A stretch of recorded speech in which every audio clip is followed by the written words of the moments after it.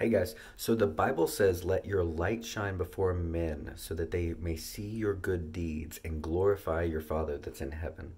And so, one of the things, and I was talking to my wife about this today, it was just ministry should always, it should never really be about the good deeds. It should be about the people and the people knowing who God is.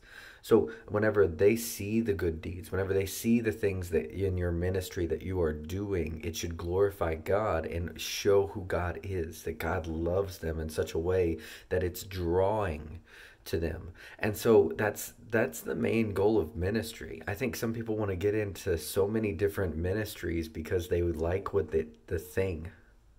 And the thing is just a thing. Whether it, I mean, you could have a healing ministry and you're, like going around and just praying for people and they're getting healed left and right. And what does that mean if there is no love, Paul says? That means nothing. You're just a resounding gong. You're just a worthless little piece because it doesn't accompany the love that God is. Everything we do in ministry should always shine the light and glorify God in a way that shows his love.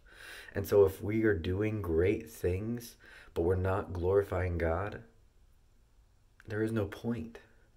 So I just encourage you, shine the light of God today. Shine that light in the things that you do, the people that you talk to. Challenge yourself to push yourself outside your comfort zone, to go and show love to someone that maybe you wouldn't normally. And just glorify God with the ministry. Show who he is. You're the ambassador on the earth.